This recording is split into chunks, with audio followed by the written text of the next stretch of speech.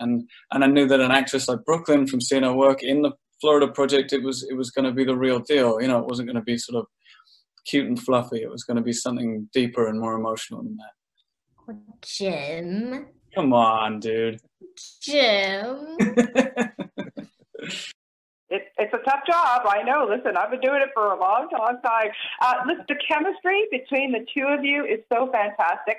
And I understand that even Offset, you know, you guys like to make up your own music. You like to do songs together. Yeah. Now, Brooklyn, I don't know if you saw Across the Universe, but that's the first time I ever had a big crush on Jim. I have to tell you that. So there you go. Tell me about your chemistry, because you two are so good together.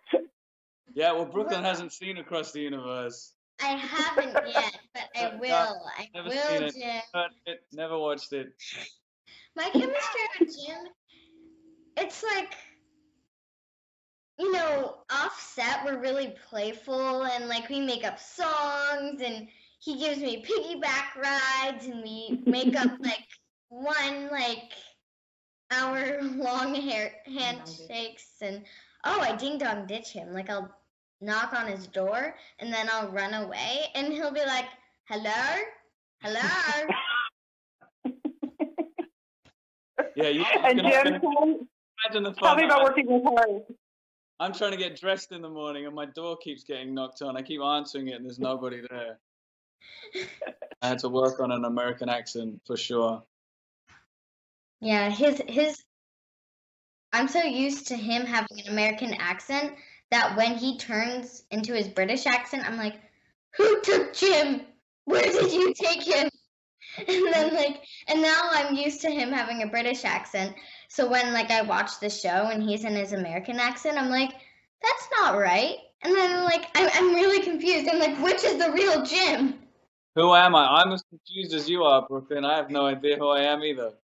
Are you an American or a Britishman? I don't know anymore. Maybe I'm even Canadian now. I don't know. Oh, no.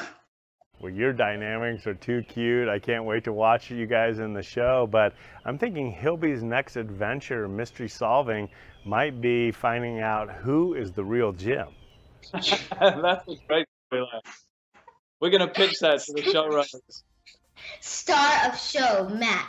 Who is he? A Britishman or an American? No. You guys are superb. What a joy. When you was reading the script, were you able to get all of the episodes at once so that you knew what was happening and you knew the big surprise? Or was it different episodes at different times when it was filmed?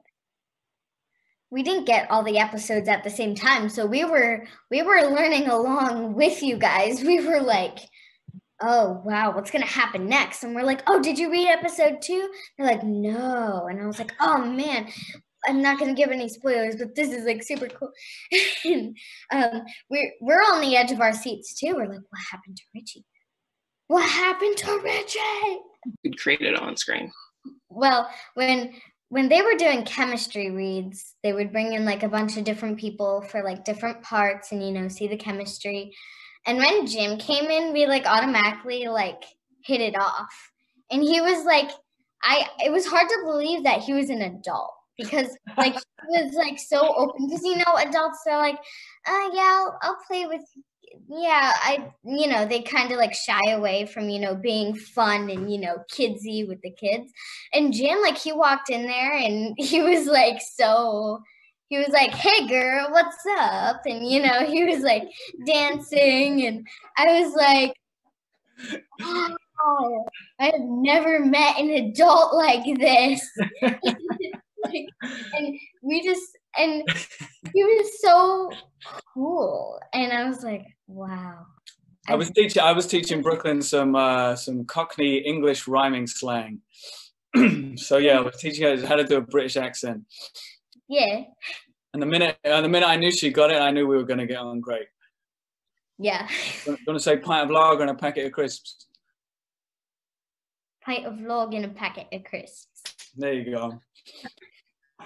So, besides the accent, what else did you pass along to Brooklyn? Tips of the trade, things like that. We have in crime TV before. A handshake that goes on for 1 minute. and we were And we first created it to be like a little handshake. You know, in the chemistry read, they told us to, you know, go outside of the door and create a handshake. And we created a handshake, like a short handshake. And I was like, that's too short. And he's like, yeah. And so we did like this like 1 minute long one. 1 minute. It went on for like 20 minutes, Brooklyn. Yeah.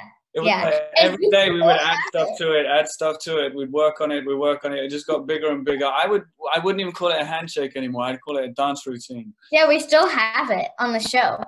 And we've created songs together. Like, you can't leave us in a room alone for 5 minutes or else we will make up a song.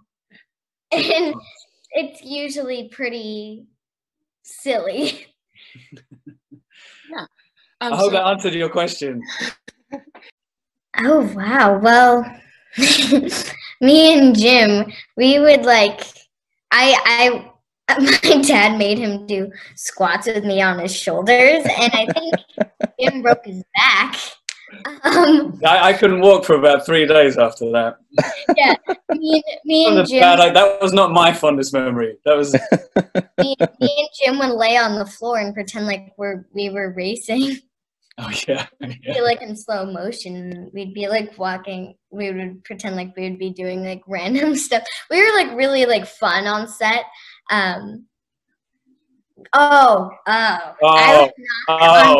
I'm scared. What is it? Jim and Michael Grey Eyes, who plays Sam, and I would knock on their door and I'd run away. It's called Ding Dong Ditch, and we just hear Jim from the other trailer. Hello. Again, not one of my fondest memories. Didn't like being fooled.